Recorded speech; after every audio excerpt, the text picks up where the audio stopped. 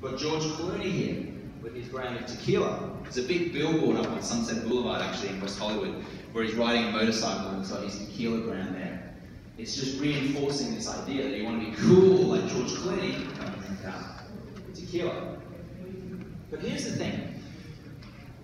I know we all think that drinking gives us pleasure, but all drinking really is relieving you of your alcohol withdrawal. Because here's the thing. When we drink alcohol, alcohol is a drug. Okay, so we drink that drug. And when it leaves the system, it leaves us wanting more of the drug, right?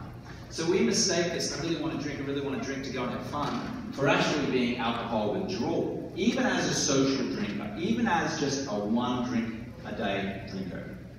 So it creates this illusion of pleasure. When you have the drink to relieve the stress, you go, oh, I feel good. And you get this temporary little high.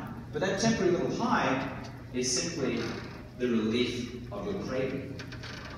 So you think you're craving the drink because it gives you pleasure, but you're craving the drink to relieve you of your withdrawal.